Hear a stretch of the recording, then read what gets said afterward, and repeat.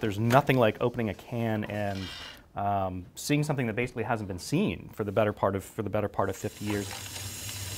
It is one of those rare finds. My hands were shaking. The kind of guy like Tony Del Grosso can spend his whole career hoping to come across. It's exciting. I mean, you never, as an archivist and a film preservationist, you always hope to find something lost. You hope to find something really exciting and to be the person to open the can and take the first look at that. Next week, the Dryden Theater will screen the U.S. premiere of Too Much Johnson. The 1938 silent film was directed by Orson Welles.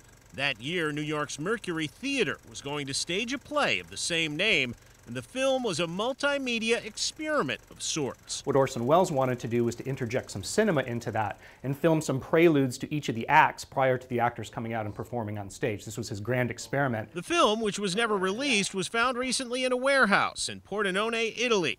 A team from the George Eastman House restored it. Obviously, we had to take extreme care and caution when looking at the reels. We really had no idea what kind of condition they were in or what to expect. The cans containing the nitrate print did have a little rust, and one can of film had to be shipped to a preservation lab in the Netherlands. The rest of the image is just in absolutely remarkable shape. It looks almost like it's new right out of the can. It's just remarkable to look at up close. Just how rare is the film? Well, the only other known print of it until now was believed to have been lost in a fire, which destroyed Welles' home in Spain in 1970. We can tell that this was a work print. A lot of the splices were done in haste.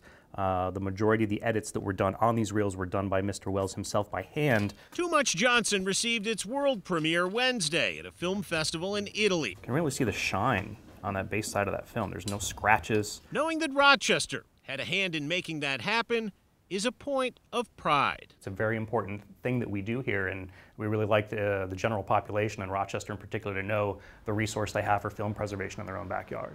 Seth Voorhees, YNN.